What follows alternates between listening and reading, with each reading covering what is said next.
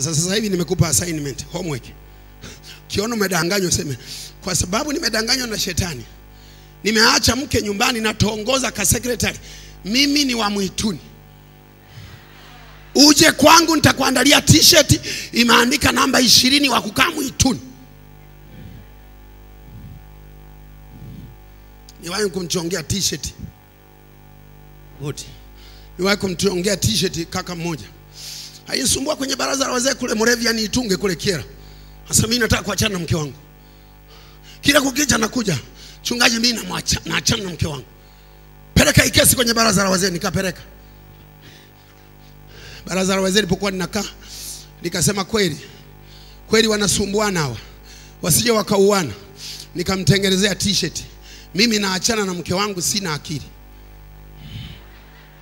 Nikamwambia ukivaa wiki moja tu t-shirt mimi natangaza haraka.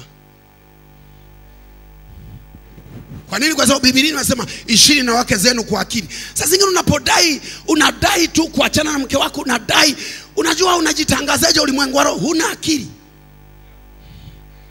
Huna akili.